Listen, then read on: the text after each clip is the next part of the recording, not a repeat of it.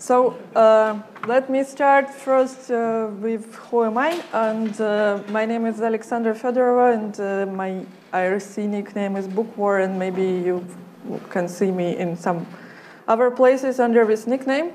So I'm a long-term Fedora ambassador, and formerly I worked in Mirantis OpenStack distribution, managing releases of a distribution itself and the full component of it. And currently I'm working as continuous integration engineer at Trivago. And as no one knows what continuous integration engineer is, that's the person who tries to make sure that development workflows fit into the deployment workflows you use in production. So I'm kind of trying to help developers and admins to find the communication way, the way to communicate and to improve on these integration pipelines. So if you have questions, comments, and discussions, want to discuss something, then you can find me today and tomorrow at Fedora booth. You can write me, and you can comment on my small blog at Medium. So today we're going to talk about a lot of stuff, but mainly let me explain the subtitle. So obviously, this talk is very entry level, and it's totally not enough for managing Kubernetes cluster or for like real working with it. But what I meant by this title is that whenever you're a developer or sysadmin or even product manager or product owner, you need a certain base level how Kubernetes works, so you will be able to talk with people about Kubernetes and the work and the services. So this talk presents a safe minimum for anyone who's going to work around this topic, and I hope you will enjoy it. So yeah, we are going to talk about containers and Kubernetes, and as I'm a CI engineer, I want to give a bit of a context and start from the very beginning. And first, the question to the audience: who works with Docker? Awesome. And who works with Kubernetes? Awesome as well. Cool. So I'm going to start with very, very basic stuff. What are containers and what are VMs? There's a lot to talk about, but mainly for purpose of, from the point of developer who creates his application, or just from a very generic high-level point of view. Virtual machine has its own kernel process. Container uses the host kernel from the host, and this is the main difference in the organization of containerized and virtualized processes. So this main difference leads us to first note that containers are generally not secure, and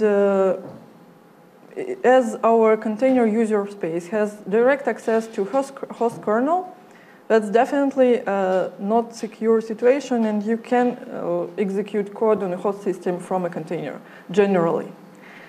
There are more to the topic, but this is observation number one, and observation number two are just that containers are generally weird.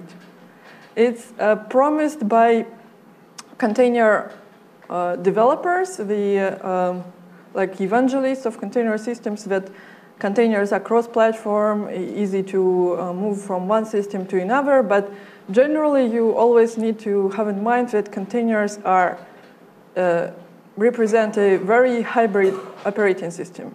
You take arbitrary kernel, you add arbitrary user space, and you hope that it will work. It generally does, but not always. So the generic takeaways I like to point for, like general overview for containers, is that first of all, used only trusted sources, and still never trust user inside the container unless you invest a lot of resources into researching the container security topics. And I guess there will be talk about container security right after the lunch here, maybe. And as we have this kernel and user space discrepancy, we shouldn't rely really on kernel or system level features in a container. Generally, usually container applications are the essentially user space applications like web frontends or generic services, but the thing is, it's impossible to not rely at least on some kernel features, even if you are a high-level application developer. So there was a recent example with PHP 7 container where everything broke because of a different kernel on a host system, because PHP 7 relies on a certain implementation of random numbers, and when you work with random numbers, this leads us to kernel implementation of random numbers, and there was a bug in container of PHP 7 application which wasn't able to run on recent Fedora, for example, just because the kernel was different. So even if you're an application developer, you're not safe and you might get into issues with different kernels. And so every time you work with containers, you should test containers in the same host system which you will use in production. Like develop in any system you want, do what you want, but before you push it to the real life production system, you should always test it on the same kind of host system, even if you hope this is a cross-platform application. Now, containers are all good and nice, and basically container technology has been around for 10 years or more. But here comes Docker, and what Docker adds to containerization, I think first of all, Docker just appeared in the right time when container technology becomes mature enough to be properly used. But Docker also adds a lot of stuff around around the container technology itself. So Docker adds an ecosystem to manage containers, to work with them, and to share them, and so on. So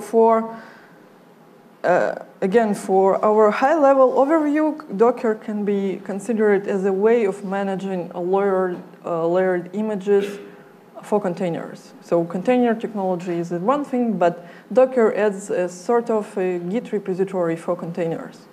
And again, this one thing which is useful for application developers is to understand the layering structure of Docker images, because it's often people consider Docker as just an isolation mechanism and sharing mechanism, but they forget about internal layering structure.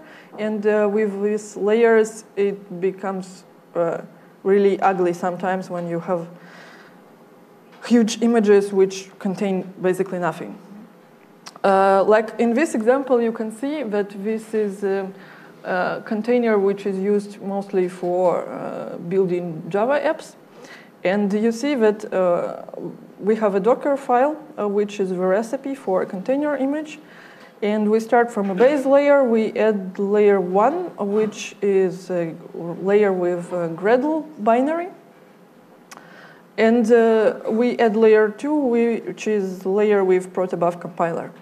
And you can see that this Docker file is looks a bit weird, because I do apt-get update and apt-get clean several times. But the reason for that is, again, that every instruction creates a certain layer, and this layer you will keep with you whenever you move one container from one system to another. So you always want to have your layers as minimal as possible. Thus, if you use apt-get, for example, you always need to clean cache in the same instruction where you updated it, so you don't carry it with you because you don't need it ever. And with these layered images, as I said, Docker kind of creates the Git for containers. There's, of course, more to it, which Docker adds. Docker adds networking, Docker adds volumes, and you can mount directories from a host system in a container. You can create shared volumes and so on. So there is more to the topic, but generally, for the purpose of this kind of talk, you can safely think that Docker is layering, and everything else can be added later. Now, once you have these containers, then you have a way to store and share and reuse them. Now, containers become a way to package software and to deliver it. And I want to put this a bit in a context, how the continuous integration with containers can look like. So mainly, containers are used in continuous integration in two very different, distinct ways. So one way you use container in CI is that this is your build environment, the build tool, and generally you have this Git repository with your source code. You have an application artifact which you want to produce, and you have your build infrastructure environment like dependencies, toolchain, all related stuff to the build process. And you can, like, old school way of managing it by installing this on a worker slaves is really hard to maintain because every application nowadays requires its own environment, and they don't want to agree on the common baseline for using some dependencies and so on. So container image in CI is very helpful to solve this problem. You put all your dependencies, build cache, Git cache, dependency cache, all in container image, and then you can safely use it to build this particular application, create the application artifact, push the artifact to storage, and then you can just discard the container and never use it again. But this is just one application of a containers, which is very, very helpful on the infrastructure level, but this is not enough. So as soon as we go further with containers, we want to use containers in production.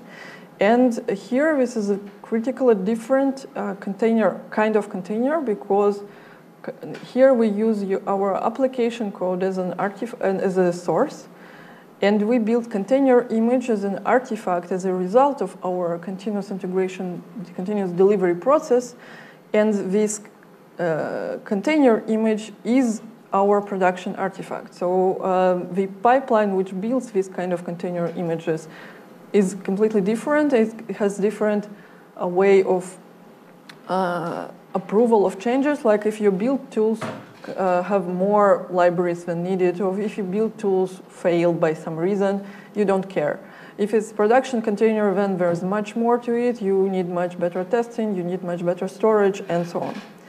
So the life cycle of a certain application can look like this.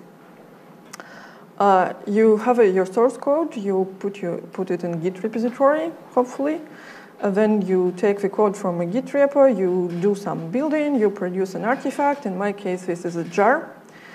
You publish jar to your repository again. This is a Maven repository, for example.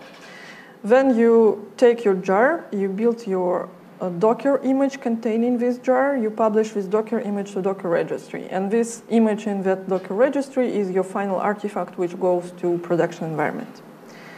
And here there are two containers I were talking about. So for Gradle build, you use this build container for CI, which is your disposable container with all your build tools.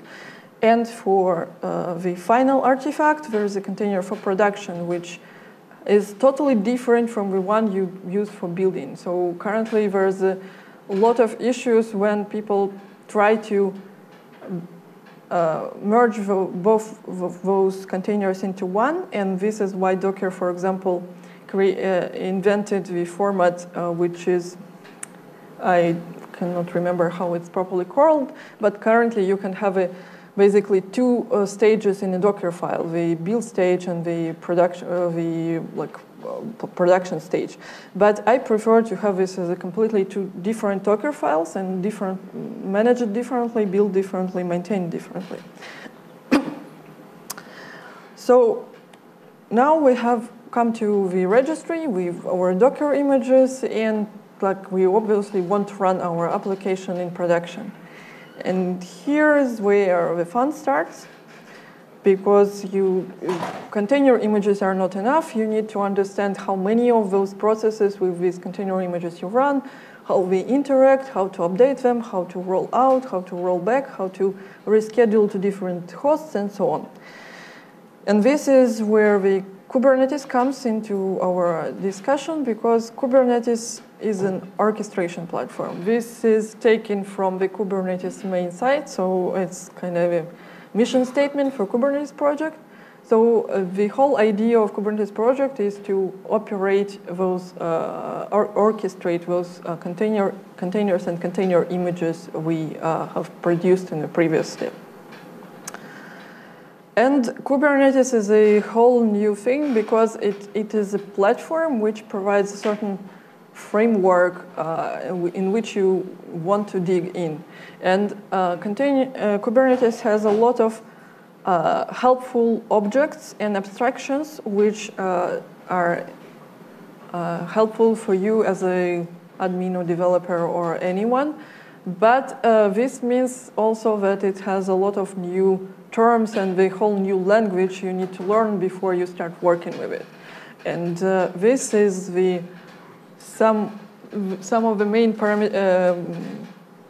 terms in the Kubernetes setup, which like everyone who's working with Kubernetes must learn and must know, because like this is the language you use to describe what you're doing with this orchestration cluster. So obviously we have this image with our application. The image is stored in a registry.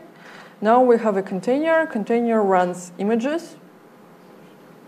Some containers can run the same image. Some containers run different. Now we have this new term, which is pod, and this is basically just a group of containers.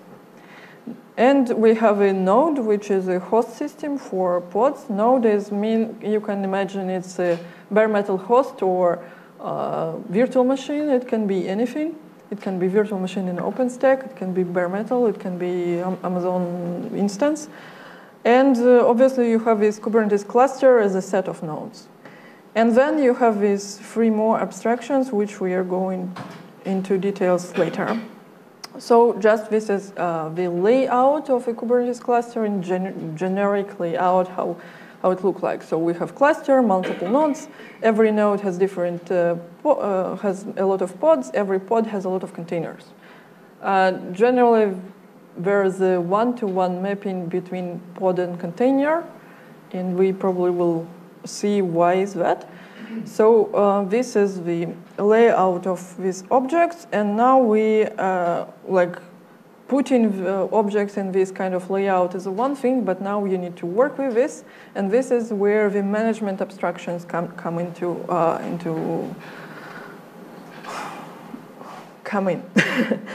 So how do you manage pods? So from Kubernetes point of view, Kubernetes never works with individual containers. It always works with predefined groups of containers. So we just are not interested in managing container alone. We always have a set of containers which we put in a pod.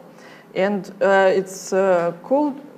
It's most common case, there's one container per pod, and this means that pod is just a wrapper object around your one base application container. So first, when you start to work with pods and containers, the first notion you need to know is a replica set. So a replica set is when you define a certain application, you want to go make microservices, obviously, everyone wants to. And you never want one container with one application, you want a set of them. And this is called replica set. A replica set has a counter. The number of containers which belong to this replica set, number of pods, all of those pods are equal. This is just the scaling of one pod into multiple components. So here in this example, we have a Nginx container, which it's put into Nginx pod, and this pod is a member. Every pod is a member of replica set for Nginx, and the replica counter here is 4. So main main property of a replica set in a Kubernetes cluster is that replica set can be scaled up and scaled down. So replica counter is a parameter which can be changed during the lifetime of a replica set. And Kubernetes will deal with scheduling this new pod to some node, which if it finds that if you increase the replica counter, Kubernetes scheduler will find a way to run one more pod of the same kind on some of the nodes. So scheduling is done by Kubernetes, everything is done by Kubernetes. You just basically set this replica number to +1. But having replica sets is cool, but it manages like the number of pods, but it doesn't touch the content of pods. So once you define the replica set, you define the content of a pod, and then you just scale up, scale down. That's all you do with this object. So there's one more thing which you need once you start working with replica sets. As again, as we are going to scale up, scale down, we obviously we don't just scale up, scale down for the fun of it. We want to load balancing of a certain service onto many instances of an application. That's the reason why we scale. So that's why here comes one more concept, which is the concept of a service. Service is a common endpoint for a replica set. It can be a common endpoint for one replica set, but you also can have several replica sets under the umbrella of a certain service. There are more to it. You can have services based on certain selectors. So you can you can choose pods by some label and assign service to them. So there is a flexible tool. So mainly service is a common endpoint for the group of pods which are in replica sets. So in this example, I have two replica sets with different version of Nginx application inside, and I have a common service assigned to them. Now, so we have replica sets, we have service. So we can scale replicas, service will be adjusted accordingly. So everything is done automatically by Kubernetes. Once you add more stuff into your replica set, service will include them as well. But again, this is not enough. You need a way to update your content of your pods. And this is where deployment object comes, because deployment object, it means you add an update strategy to your replica sets. So obviously you can do everything manually. You can set up your replica set, you can set up the second replica set with Nginx of version 2, and you can migrate your workload from one to another. But Kubernetes is good because it already does everything for you and you don't need to care. So deployment object manages updates for replica sets. So in this example, I have deployment object in Nginx, which was at first set up as a deployment object with a replica set with Nginx version 1. But then I want to roll out new Nginx version 2. I set up the rollout update process in Kubernetes, and then Kubernetes takes care, so it creates the second replica set with second version. It starts to scale down the first replica set by one. So it cuts one pod from old replica set and adds one pod to the new replica set, and keeps service working to both replica sets in between. So it just replaces one replica set by another, steadily, one by one, and keeping everything in working state in the meantime. So deployment object is a higher level abstraction which provides this wrapping around the updates of replica sets for you. So now it was all good and abstract, but now we come to more interesting tasks, which are the networking. So we have pods, we have services, we have applications, how we talk to each other. So the basic difference of the Kubernetes, if you compare it with Docker Swarm and usual Docker network, is that in Kubernetes, you have one flat network internally, and every pod you have there is connected to this network and has its own IP address there.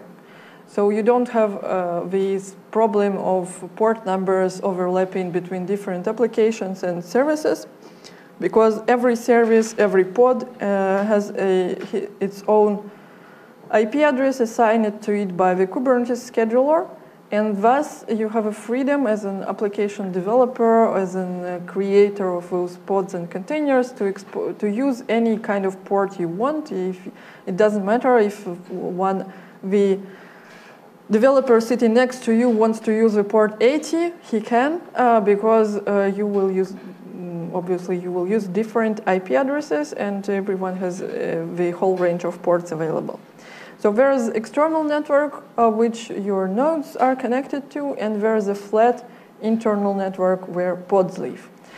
And by default, these networks are not in any way not connected. I mean, this is not true exactly. So pods can access the internet usually, but from outside, if the question is how do you access the pods? Yeah, if there's just an internal network, there are some IP ranges, IP addresses, but no one knows how to reach those IP addresses from the outside. So before we get into that, we should think about services first. So how does load balancing works with this services mechanism? So in Kubernetes,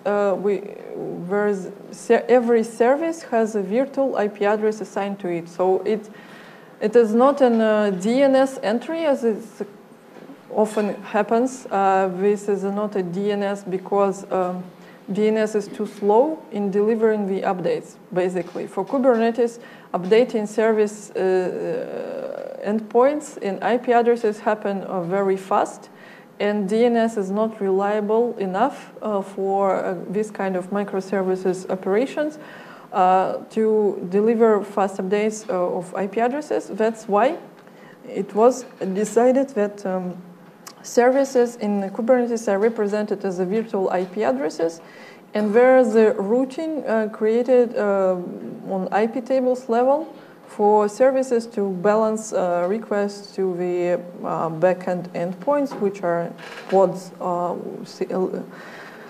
of current service. So this, again, internally, every service has its own personal IP address from the IP range, and every pod can access a service by IP address or by name. But now we want to reach there from the outside, and there are different ways of doing that. Mainly, yeah, you need to route the traffic from outside through some node interface to internal network. So this is called, on the Kubernetes terms, exposing a service to outside, and you can expose the service in different ways, but most basically, there's a service can be exposed as node port. So what it means, you choose a certain port in a range, and then you assign this port to a service, and then every node in your cluster will have this port opened and redirected to this internal service inside Kubernetes. So you kind of don't have an IP address here, you have just a port. So every service represented as a port on the node, and you can access any node with this port to get to the same service. Obviously, accessing services via ports is not fun. You don't want to remember these ports by names. So Kubernetes has connectors to different cloud systems. For example, if you have Kubernetes platform deployed on AWS or on Google Cloud, then it can talk with Google API or AWS API. And once you create internally this service will be registered in AWS API. And the AWS will create a rule which will route this traffic to a certain port, again, on the cluster, and route to this service. So you don't want to have your client services to discover your services by port, you will discover them by name, and Amazon will do, or Google, or your like certain bare metal hosted system like console can do that for you. But generally, the underlying concept is the same, so each node exposes a port. Port is mapped to a service. Now, there's more to it, but I want to go to the more client-related stuff here. These were abstract concepts, but how do you work with them really in your daily life? So Kubernetes has a kubectl command. This is a command line utility. It is very extremely verbose because it's kind of wrapped around the full REST API of a Kubernetes cluster. So every object is represented in this command line utility, and you can get objects, you can list objects, describe them, update them, and so on. So this is a kind of a REST API handler. And while you can create all objects through command line by running some kubectl commands, you obviously don't want to do that all the time, manually typing all the options there. So all your object descriptions can be stored in YAML files, and these YAML files can be consumed by kubectl, or they can be consumed on a it's also possible to have a JSON format, but generally you have a repository with your YAML configurations, and then you just apply the whole folder of your YAML configurations to the cluster to do anything there. There's also a Kubernetes dashboard interface. This is a graphical web interface which provides you with overview of what you have, which nodes you have, which pods you have, how this is all going. But this web interface, again, it's a wrapper around the same REST API, but it has limited functionality. So kubectl should be your main option once you really work with it. And Kubernetes dashboard is an option for just having a generic overview. Now, this is two examples. How do you work with kubectl tool from command line? So, for example, kubectl run command by default creates those deployment objects we talked about. So I set this replicas number to the number I want to have this starting number of my pods. I set the image because, as I said, the default option is to have one container per pod, and this is what is handled here. If I specify this one image, I will have a pod created for it, and I have 5 instances of it created. And then I simply expose this deployment object to the outside world. Here I'm specifying the internal port on my application. My application is licensed by some reason to port 5000. And I expose this to the outside world. I don't choose which node port I'm exposing this service on, because Kubernetes will take care of it, so I don't have a problem of overlapping ports again. So the idea is that you create your deployment objects, your services, your service accounts, and everything you need as a user of this cluster. You shouldn't be interrupted by another user who already have this port busy. That's why you don't choose here which node port you will use. Kubernetes will find it and will register the service to it. Then you will be able to discover this port, or your Amazon API or Google API will create this rule, so you will access service by name, and this port will be somewhere behind. You don't care which one exactly port it is. So every time there's this feature that you don't overlap with other people's work, so you have a full independent application. Fully independent applications don't clash in with each other, don't take in each other's ports and IP addresses. And one more thing is that this networking is not easy, and the networking you see from the outside is different from the networking setup you see from inside. And this is a very huge difference, yeah, because from outside you get this port mapping and a lot of translations in between. So sometimes you just want to know what's going on in the internal network and what's happening. Can pods talk to each other without going outside? And that's where debugging pod is helpful. You can create a simple pod just with one container, temporary. So it's not a part of a huge deployment object. It's not a part of a replica set. It's just one pod with one image, which is run temporarily. And as soon as you close the process, it gets killed and removed from a cluster. But this kind of debugging pod provides you the way to interactively get into the internal network. So you run it from your desktop, laptop, workstation. You get inside, you trigger this some debugging pod. In my example, it's a BusyBox, but BusyBox is actually a bad thing to use as a debugging pod because it has no nice tools which you need to debug. So basically, you need to create a debugging image with like tools like TCP dump, nmap, curl, get, and so on. So you have your admin toolbox in this container image. When you run this container image, you get your interactive command line from inside this image, and then you can work on internal network through this image and investigate what's going on there. Of course, there's much more to the topic, and there's like I covered only the most common deployment object because this is the first object you start working with. Then there's as well daemon sets, which allow you, for example, to deploy pods, at least one pod per node. So if you want a service which should be local to each node, you can set up a special scheduling algorithm. So the pods will be scheduled in such a way so every node in your cluster will have at least one instance of a pod of this type.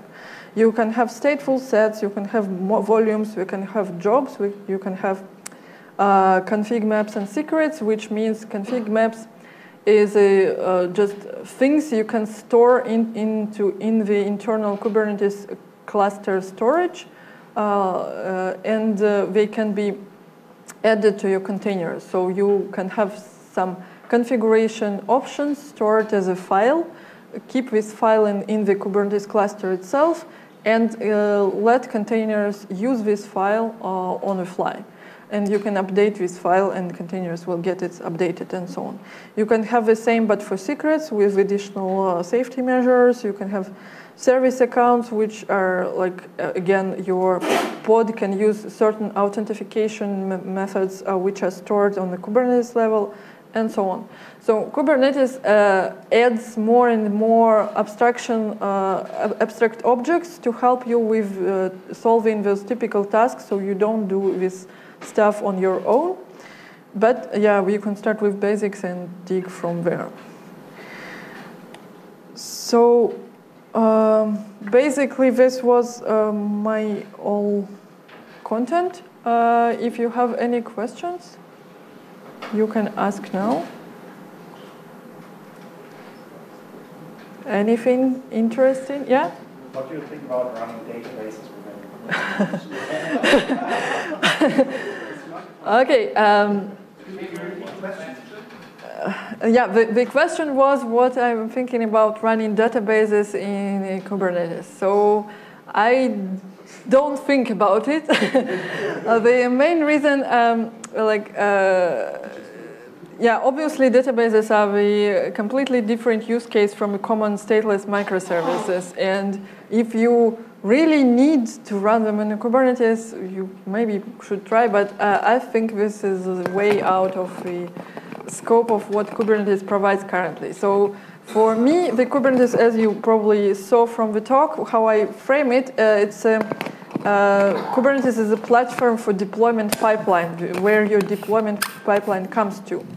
And it's very useful when you have those hundreds of applications, development teams working on them independently, and everyone can manage their stuff and you can test it properly and so on. So this is a very nice platform to solve all your integration deployment tasks. But it doesn't add anything in case of a database management from my point of view, at least now. So no, I'm not thinking about it. Anything else? Yeah. What do you think about Kubernetes for a different application area? What do you think about using Kubernetes for a different application area, a classical one, like having classical containers, LXC containers or similar, and Ansible or Puppet inside a stateful approach, not a stateless as yours with Docker, and in order to marry these both worlds? Okay, take it back. To be honest, like there are a lot of stuff happening in Kubernetes world, so we cannot even imagine where we'll end up in 2 years. There might be very many different applications of the Kubernetes approach. But from my side, as a continuous integration engineer, not the low-level maybe sysadmin, I see a lot of benefit of using Kubernetes kind of API with different backends. So extending, having this Kubernetes concept of replica sets, deployment objects, service accounts, management tools, but replacing the backend to different kind of implementation, be it Docker, be it VMs, be it process on a host. Why not? Yeah. So this is also could be nice and interesting because like we are really eager for that way of managing our deployments and way of giving developers a way to manage these deployments. But we are flexible in terms of how exactly this is implemented on a base level. Yeah. Any plans on this? From my side, no. So, okay. Yep. I'll repeat. There was one part in that question. Maybe if you use the microphone. Yeah, we'll just. I thought I was loud enough. But it's for recording as well. There was one part in that question. Can you handle stateful images? Yes, Kubernetes has this concept of stateful sets, which is the way of handling stateful images. But it's from what I remember, it's in the early stage of development. I mean, it appeared in 1.6 release or something like this year.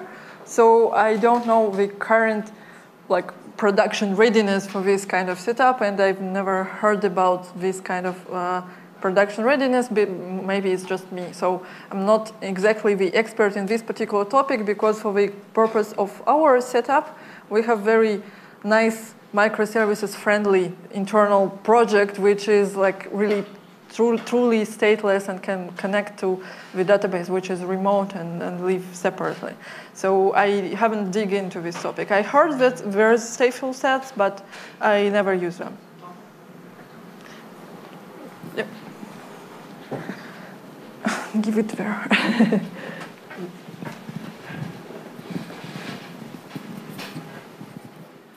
Do you have experience with the amount of needed Kubernetes cluster in a company? So we currently have a setup on AWS where we create for each project one Kubernetes cluster for test environment and staging and one for production. So we have, for example, then 20 to 30 Kubernetes cluster. Other way of thinking is maybe to create just one or two really big Kubernetes cluster with a really huge amount of nodes. So, from my point of view, I think that splitting up these workloads to different clusters is a better way to go. I mean, even for kind of just development for different teams, I would have different clusters for them to play with. Because they will have a flexibility and they don't break each other's stuff this way. So I believe in many clusters, because I believe that this YAML approach to Kubernetes cluster configuration is very helpful in this way. So you can migrate your configurations from one cluster to another easily. So unless you really need the interaction between these projects, why do you put them in one place? So once you have this infrastructure as a code approach, you just create your clusters as you need them and use them. That's what I think about it. So let me clarify maybe, because from the questions I heard, so currently we are working on our new greenfield projects. We're digging in, so we are not maybe that experienced as you, for example. So this is our how we look into it and how we plan to do this. Maybe in 1 year you will ask me and I'll say, no, it's completely different and this is a different way. But for now, yeah, this is the way I would go.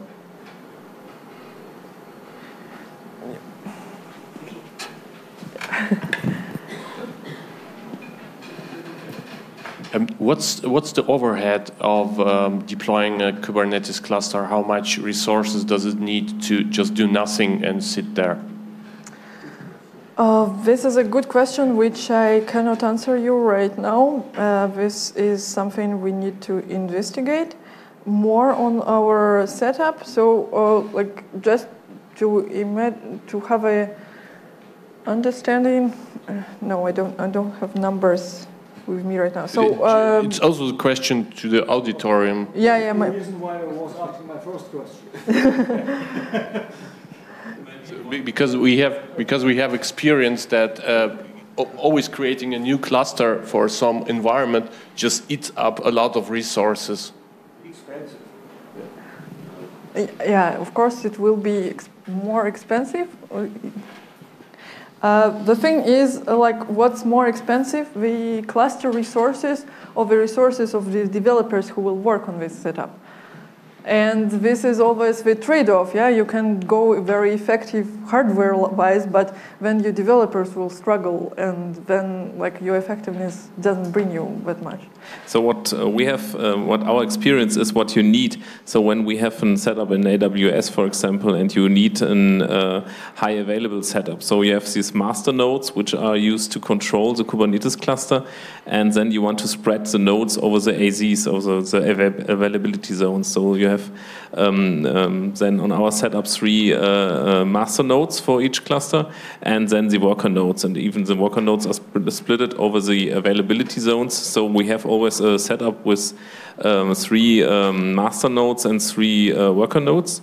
That's our minimal setup, and where you can work with, especially when you have such a cloud setup, is how you size the nodes. So, for example, when you have just a development cluster, you can take smaller EC2 instances than, for example, for production. And then, of course, you can scale up and down. But especially for this high availability setup, you need minimum spreaded the nodes over the availability zones. Yep. Oh.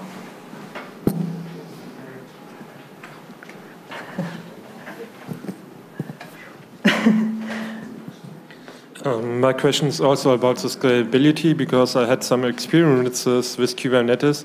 And for my setup, I also used 3 nodes, but I have had a problem. So I don't like the scalability of Kubernetes, because as soon as one node of the 3 breaks down, the containers are not scheduled across different servers which are still running. So as soon as one etcd instance break down from my whole cluster, or at least the services from the one, were down, and they were not scheduled back to the other nodes.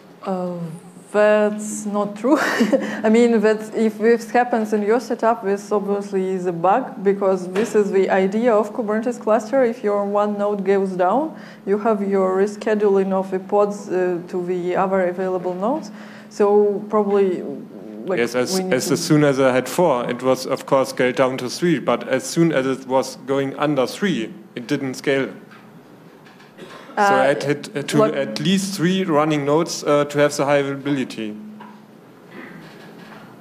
That's an interesting topic to discuss. Like, are you sure it wasn't because resources were not available on those remaining nodes and your pods were... As soon as one etcd instance break down from 3. Okay, then whereas like etcd services can be also clusterized in different ways, so it might depend on your setup, and you might dig into it, because like obviously it's not designed to work this way, and obviously the idea is that once you have this high available cluster, you can take out the etcd node. And I had the deployment of Kubernetes done by KubeSpray, which was cargo project recently, but now it's KubeSpray. And I tested this killing of one of the master nodes, and it was recovering, and it worked for me. So we can think about how it was, yeah. And another question was, how can I set up a Kubernetes on my local laptop? So as I'm working as a developer on the run, how can I set up an environment here and can test deployment and things like that? That's an awesome question, because I almost forgot to tell you about it. One thing Docker added to, I think, the development environment generally is that now people start to care about the onboarding of new people rather than just developing the technology itself. So Kubernetes project learned its lesson from Docker and created a lot of documentation, a lot of tooling around to help people to get on board, because like it appears that it's very important. So now there's this Minikube tool. You can download it from GitHub, and this is the Minikube. Looks like, okay, I need to have some link, but so there is this Minikube tool, which you can download. This Minikube tool allows you to set up your own developer sandbox with Kubernetes. So it's a very easy setup of like what it does under the hood. It goes to Google, fetches the VM image, downloads it to your local instance, set up your, run this virtual image, and this virtual image internally contains the Kubernetes cluster. This is a one-node cluster, so it's not a development, production-ready Kubernetes setup, but it's a full cluster with services which you can use as a developer to test stuff, to run these replica sets, to run pods, and to play with the Kubernetes cluster.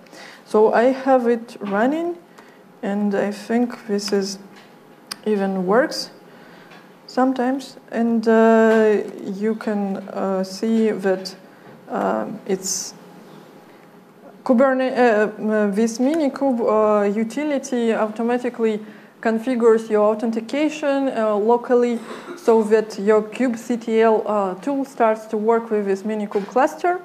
So you can see that I can access this cluster with kubectl utility. I can also try to look into dashboard of this particular Minikube instance.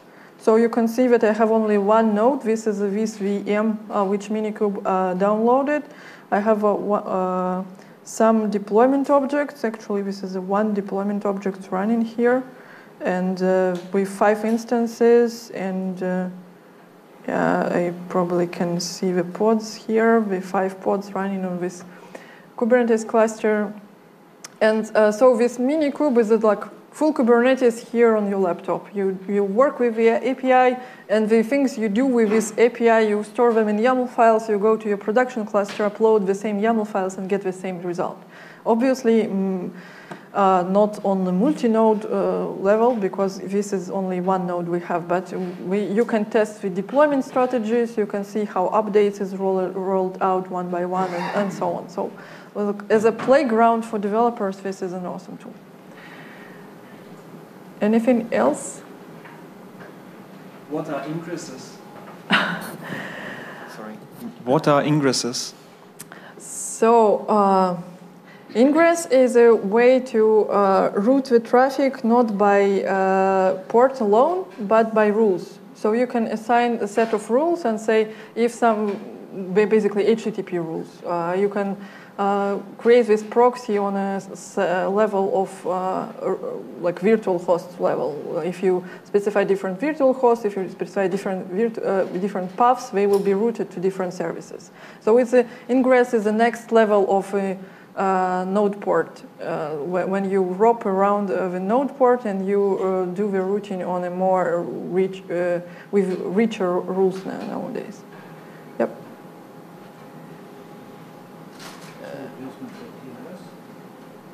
It's not a replacement for DNS. Basically it's a proxy of a 7th level proxy. Yeah. Okay. Anything else? Yeah. So I hope you got interested and will try this Minikube stuff at home and enjoy how easy it is to live with it because yeah, it's really like very nice tool to work with. Of course, this is not the